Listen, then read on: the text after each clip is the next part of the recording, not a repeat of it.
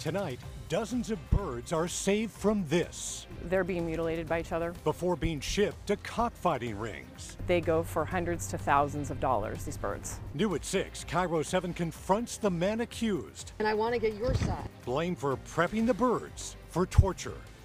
Cockfighting is against the law in Washington state and throughout most of the U.S.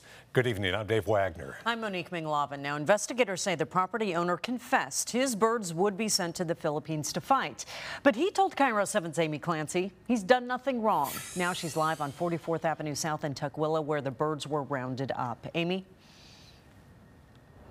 Monique, take a look at this. This is an investigative picture that shows 2 of the 67 roosters and hens that once lived on this Tukwila property. Now, their owner told me he loved his birds, and he claims the criminal allegations in these charging documents are just not true.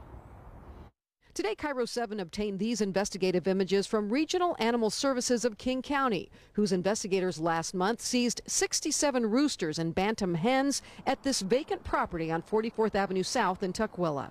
According to just filed court documents, the property's owner, Romeo Rivera, confessed to breeding and selling chickens for the purposes of fighting, a felony in Washington state.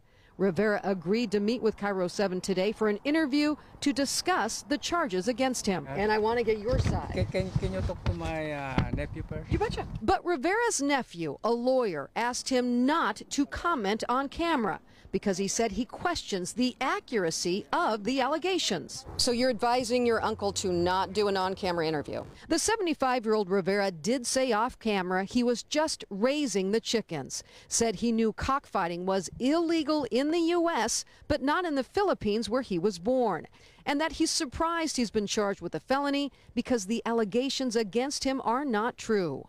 Cairo 7 has covered cockfighting-related busts before, most recently in Thurston and Kitsap counties, where hundreds of birds were seized and multiple arrests were made.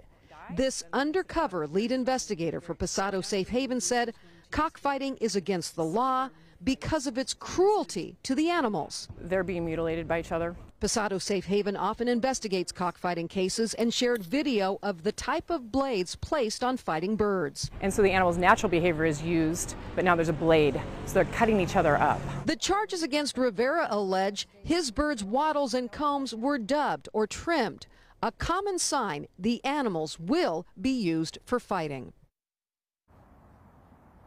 Now, Pasado told me that oftentimes these investigations begin because neighbors complain about the noise. As you know, roosters are not quiet. But Mr. Rivera said in this case, the neighbors complained about noise from a dog. When animal control arrived, those officers noticed all the birds. Now, we're told tonight that all of those birds are being cared for at an animal rescue in Gig Harbor.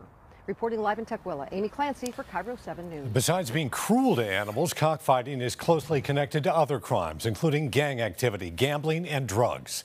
Bets on fights can range from a few hundred to thousands of dollars. Attendees can sometimes even purchase box seats the way you would for a sporting event.